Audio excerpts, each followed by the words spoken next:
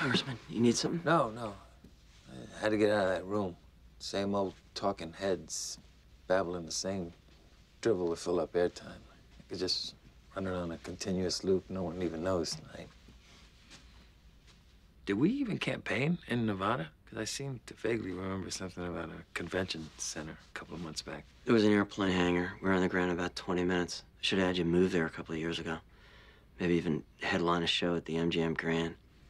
Yeah, well, who knew? Barry Goodwin and the lawyers are planning a march on Washington if we don't win.